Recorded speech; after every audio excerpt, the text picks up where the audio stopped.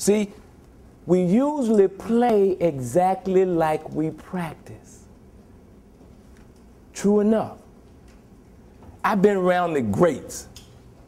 And the ones that were the greatest, the way they practiced actually was the way they played. Michael Jordan, you probably heard of MJ.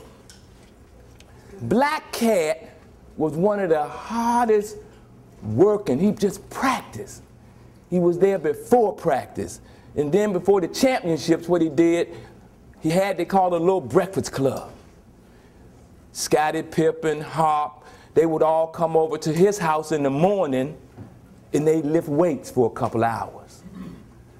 And then they'd go on upstairs and his cook would fix them a nice breakfast. Then they go to practice.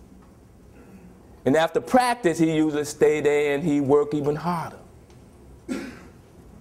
I remember when MJ was coming back after he retired the first time and played baseball, and he was coming back and we went over to the gym. I didn't know he was coming back then, but he was doing wind sprints. He would get the ball and he was doing those sprints. He's back and he's forth and he's back and he's forth. Then he said, H, give it to me at the end and let me finish. And, you know, usually people don't do that stuff not unless somebody watch. But the coach, you know, Coach Riley blowing the whistle, you got to do it.